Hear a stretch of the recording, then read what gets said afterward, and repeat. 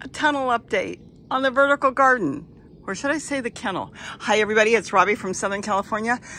If I sound out of breath, I have been working like mad. I've been potting up plants and doing all kinds of things. Well, when I say potting up plants, I'm propagating. Looky. I just wanted to show you, it's gone. Not only is it down, it's gone. He already dismantled it and he took it to his garden. I'll have to go see on his phone if he did any footage because I asked him to. And if he did, I will definitely put it in here. I wish he would talk about how he did it or what he's doing. You know what? If you ask me questions, maybe I can put something together and make him answer your questions. I know he's busy because what he's doing today is he's dragging out the dog kennels and he's going to look at them and decide where it's going to go. With me, of course, because he doesn't want any part of this. He doesn't want to be gardening inside anything. He wants everything in the ground. But for me, it could be in the ground if I use the dog kennel, but I've got other ideas. As it stands right now, and you know how things could change, I'm going to leave the chairs since they're set up. I've been loading in leaves. And even if I don't plant in them right now, and I do have Malabar spinach and other things trying to grow, I can run out here after the holidays and start to look at it and know that they're already set up. And as they collapse the soil, at that point, I could add in more leaves from around the yard and then top it either with soil from the ground, soil from another tote, or potting soil, which I still have that bag that's been sitting all summer there. You know, like an inch or two on the top. This way the plants, if they're in a container that I started in the house, will be used to that soil, or just push in some seeds. Look, you know what? If the weeds are already growing and there's no soil in here, this is everything breaking down, I would say I can grow. Let's see what's here. I just threw this here because I want to use this to cover. Look at this. If the weeds are growing, and I'll just turn that, then definitely I can grow in there at any point. I'm making new tops. I have new ideas that are working out even easier and better than that. So I've got a lot coming this spring. So I am going to leave this because the tunnel, I think it was about 8 to 10 feet wide, something like that. And the dog kennels are only 4. Yes, I could put 2 together and make it 8 foot wide, but see how it peaks? I'd have to reconstruct the entire thing. Could I do it? Of course I can do it, or Gary could do it, either one of us. But I'm going to set it up. Let me get into the shade because the sun is coming up. It's supposed to be warm today. But I want to set it up as it comes. What I'm trying to do is make it easier. And even the way it is, it's got plenty of room and I can stand in it. I think it's going to be so cool that I can walk down the middle 20 feet. Well, let's stop. Not 20 feet. 16 feet. I'm going to add the front or the back panel from each one, which will give me an extra 4 feet, but it's going to be on the end. I won't be able to stand in that. Oh, you've got a gorgeous hawk. Let's look for a minute. Hopefully you can see him up there, sitting on the pole there, looking down at me, wondering what is she doing. Okay, let's get back to this. I digress. And at the end, I can put either totes on 2 chairs, I can put 2 totes on the end, or I can put them on the ground. I can decide, I can put them on anything, some bricks, whatever I want. We'll see. I'm not there yet. The first thing we've got to do is put it up. Now, I think it's going to go up fairly quick. We had that thing up. Well, let's say I filmed Gary doing it, and he had that thing up in a matter of an hour, I think. It goes together quick. It goes like a puzzle. But remember, I'm not done with that. I'm going to put a special wire on there to keep critters out. I will get a roll of that. I will have to order that soon. I have a half a roll left from doing that dog kennel. So I probably will get one more roll and that will give a good footage all the way around the new one since it's so big. And then I still have one more thing I'm going to do. And yes, I'm keeping pollinators out. So this will be, like I said, I could grow squash in there, melons in there. I will have to hand pollinate. Am I going to grow tomatoes in there? I don't know because I don't really have too many problems with tomatoes. But I could, if it was tomatoes I wanted to grow. All you have to do is shake the plant because it's wind pollinated, so we don't have to worry about that. Yes, bees and little critters come to it, but the point is it is still wind pollinated. I can do flowers in there if I wanted to do cut flowers or kale. I'm gonna see as it goes what I am going to put in there, but all in all, it's gonna be gorgeous. But he literally took this apart and he dragged it. He told me I wasn't here because I was working on something else, all the way down to his garden, and then he's gonna set it up when he's ready. That's gonna be really cool. And then you already know that this has been set up, and this is gonna be again for the spring. I will get those totes emptied, and I will be moving all the bottom totes to the top rail there, the first one. And then that one, I'm not sure if I'll use those totes. One of them is really old. It's been sitting empty in the yard. You don't do that. It dries out. But I'll see if I'm gonna use that blue one on the end, or I might just use all the brown ones. That's kind of my goal. Kind of keep it neutral when you walk out here. And then here I can have a little more color because this is where my rainbow garden, and this is an extension of my rainbow garden. But today, my main thing today was to show you that he told me, I'd have to ask him, he had this out in about an hour or so, maybe 2 hours. The whole thing. It was so simple, he said, to do. He knows how to work with it. And yet it's such a strong unit. You saw him put it together. You could climb on it. And to take it apart, it was just clip, clip, clip, all the wires that he put up to hold it. And then he dragged it all the way down the hill to his garden. And now it's down there, and he can put it up when he wants, when he's ready. In the meantime, I'm going to get this thing ready. I'm going to save for the spring. But I'm already growing in that one, and I'm propagating in that one, so I will do that right away. I don't have to wait. Even if it's not covered, it's going to keep out the rabbits. I'm not sure on the squirrels. They can, right now, until it's covered, squirrels can't get into that one right now. They haven't tried. I can do whatever I want in there. But I think I'm going to take my time, decide if I'm going to buy any more racks like I did for the other one, or if I'm going to build my own. I'll be able to step back and decide. I could do all totes. The same thing I had here. I could grow cucumbers in there. I could grow melons in there. Watermelon. I could end up going in that route, at least half of it. Let it climb the wire inside, and nothing's going to eat it. Well, that's not true. Something's going to eat it.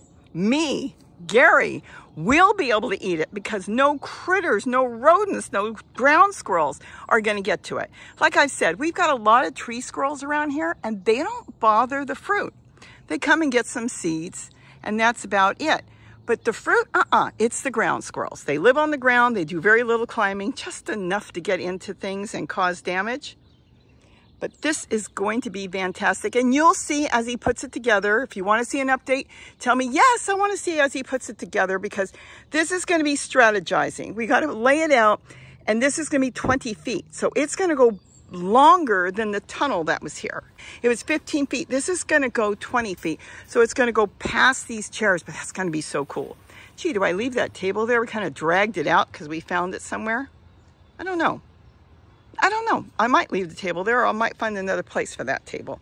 We have a lot of stuff we're moving around and cleaning up and deciding what we need, and putting it in a neat place so I can go salvage through my own stuff, and it doesn't have to be scattered all over. So that's going to be really cool. I'm really excited about this. And the reason I am so excited about the dog kennel is because so many of you have come to me and said, I can't garden. I got cats running all over my neighborhood, and the cats come in and they dig in my garden, and then we don't want to eat it. I don't blame you. I wouldn't eat it either. That's one thing we don't have around here, are a lot. Occasionally you'll see a cat, but unfortunately we have so many coyotes that a lot of people that leave their cats out lose their cats. We do have coyotes. They don't bother my garden too much. Some of you said you got a dog, and the dog gets in there and digs everything up. You won't have to worry about it. It's a dog kennel. Dog can't get in. If he can't get out, he's most certainly not getting in. And then if you've got ground squirrels, yes, I'm going to show you how we're going to take care of that. If you've got insects, there's been a major insect problem this year. Now, for me, insects wasn't a big issue, and you know why. But I do want to change that up in the spring as well. We feed a ton of birds in the bird garden that's back there, and they come in all day. We sat there this morning, Gary and I, having coffee, and he was saying, I think there's 30 spice finches. And I said, oh, no, I see 30, and there's more on the other. There might be 50. He wants to do some photos and count and do a counting on them. We have so many birds here, and we saw the warblers came back, and the white crowns are coming back. they eat our insects, and a lot of them are here all spring and summer cleaning up the insects. So insects has not been a big problem, and we don't need a spray, but there was one tragic thing that happened. Oh, I didn't collect this year monarchs. Normally I put them in totes, I put netting over it, tulle, and then as they come out of their cocoons, chrysalids, whatever you want to call it, I let them go and they fly through the sky. Well, I had a few of you come in and tell me, you can't do that. How dare you touch them? You have to leave them to nature. They're outlawed. Who's going to come here and tell me I can't cover them with tulle? And there was so much going on. I thought, okay, fine, I won't cover them. But you know what? That was a mistake, because what did happen here is the birds came in and they ate the eggs as well, because they go through and eat the insect eggs and any little caterpillars they can find. So I only found one monarch caterpillar.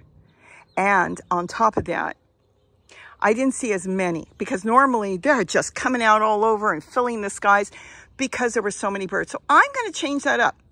I'm just going to drape it with tulle, maybe black tulle. You won't see it.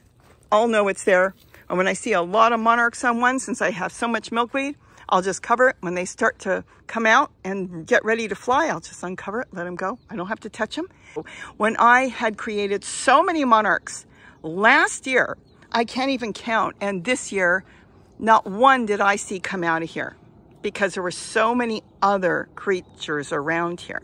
So I'm going to change that up next spring. And I think that will be really cool. So I'll have a ton of monarchs flying about the sky. I'm going to have more milkweed in different areas. I might put pots along here with milkweed, because I've got milkweed growing everywhere. Weed, hence it grows. This is milkweed. I do have a lot of insects on there right now. And though I could get rid of a lot of them, all my ladybugs are doing their job. So I'm letting them feast on that.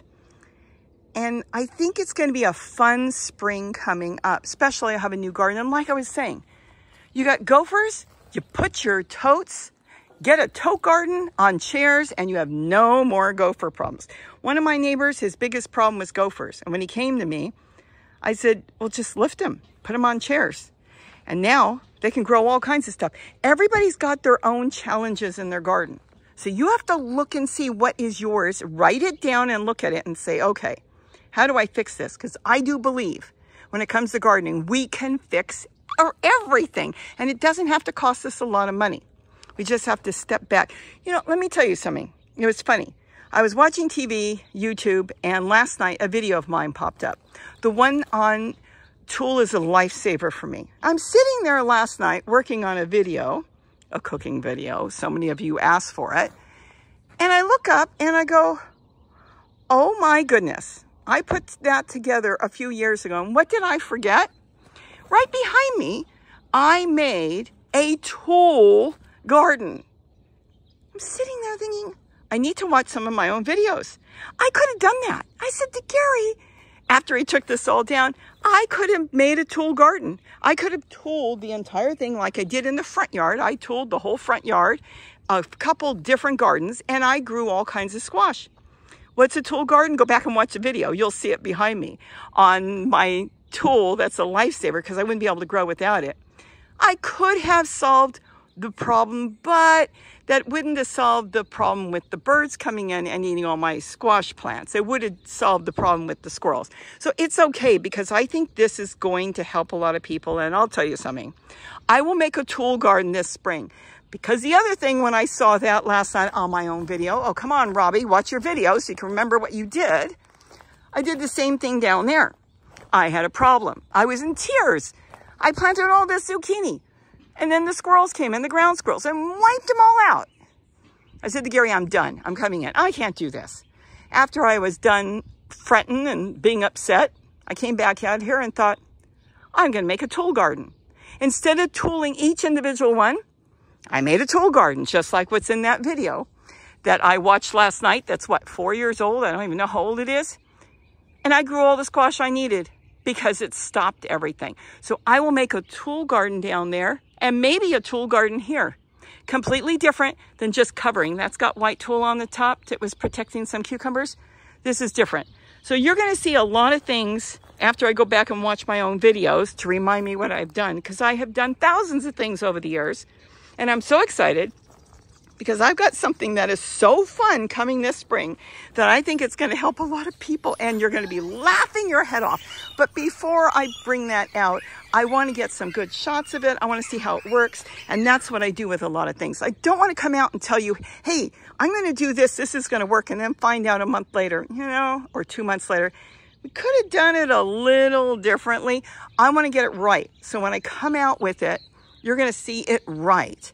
So I've got one thing I experimented with last night, couldn't sleep, after I watched my video, thinking, oh, why didn't I do that? Make a tool garden. I did something else with the tops, and it came out fabulous. It was another thing I wanted to work with. So we're going to have different types of tops that will go with your tote gardens. One $5 tote can grow you so much food. And you say, wait, they're a lot of money. No, you can get them from Walmart and Target and a whole bunch of different stores. A 18-gallon tote for about $7. Don't buy the expensive one unless you want to. You've seen the black ones around here. They are a little pricey. They're down there, but let me tell you something. They never break down. I have never had one break.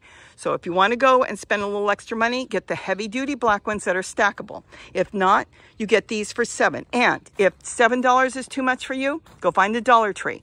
Because I planted this year, and there are 5-gallon totes that were $5 totes. Let me back up. $5 totes that are 10 gallons, and that was great enough to grow squash.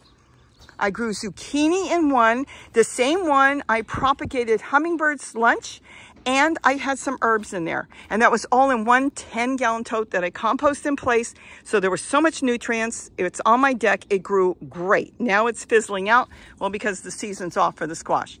So we're going to have a lot of stuff. And what I want you to do right now, even if you're saying it's not time to garden, collect your leaves from all the different trees. Put it somewhere. I don't care if you put it in a trash can, a trash bag, a pile somewhere out of sight. Those leaves make the greatest soil. I can't tell you enough. Everything under those trees that are not being watered or taken care of and need so much grooming because they're growing like mad is growing because the leaves that are breaking down underneath and the branches are creating a lot of nutrients. The leaves have nutrients, but I'll tell you something, the branches have more because that's where it's pulling up and putting it into the leaves, and the branches are bigger. So the small branches, chop them up or put them on the bottom of your tote. And as they break down, all the goodies, all the nutrients for your plants will be going into your totes. So anyways, I've talked your ear off. I'm going to go have breakfast. I've been propagating, moving flowers around, having a great old morning, and then coming out here and sharing this with you because I hadn't really seen it either. I just knew it was gone, saw it quickly last night as I watered through, but I wanted to come and take a good look at it and think, how are we going to set this up? I think we're going to have so much fun and grow so much food. And that's what I want you to do. I'm doing this because I want you to get some real food. We all need to garden. Something. I don't care if it's just some herbs, but I think and I feel we need to garden. And there are things we can grow on our windowsill. Remember? I got mushroom plant growing on my windowsill in the house as a house plant. Actually, I have peppers too on the windowsill in a semi-sunny location. And they also start my tomatoes on there too. So there's so many things we can grow in the house besides houseplants. So with that, have a wonderful day. And don't forget to eat what you grow. And ask questions, because even if I don't get to it right away, it gives me something to think about, something you ask me. And when I come out here and talk, I will answer your questions and be able to answer it thoroughly by talking instead of typing out something that really needed more explanations that I couldn't get to. Again, have a great day, and don't forget to eat what you grow. Bye-bye. I can't wait to see this up.